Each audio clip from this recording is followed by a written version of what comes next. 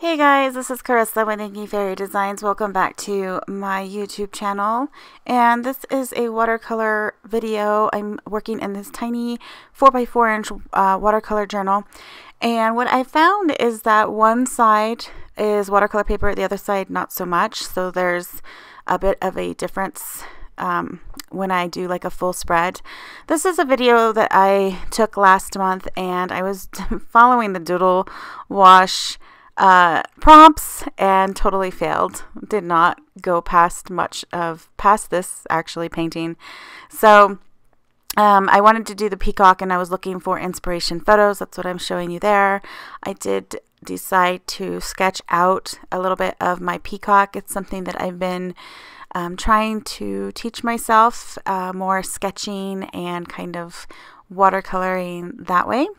But since this isn't really, I have no clue what I'm doing, I'm not going to talk you through the video, but I wanted to tell you what I was doing, where this video came from, and I thought it would be fun to share the process with you, since I love doing that with all of you, and I love your feedback and just knowing where you guys are on your different art journeys and sharing where I am in my different art journeys as well. So I hope you enjoy this. I know it's a different video for me to throw on some music, and some people might not like that, but my suggestion to you is just put on whatever music you like to listen to and follow along, since you know I'm not going to be talking. So as always, in the end, if you like this video, please give me a thumbs up and subscribe to my channel if you aren't already.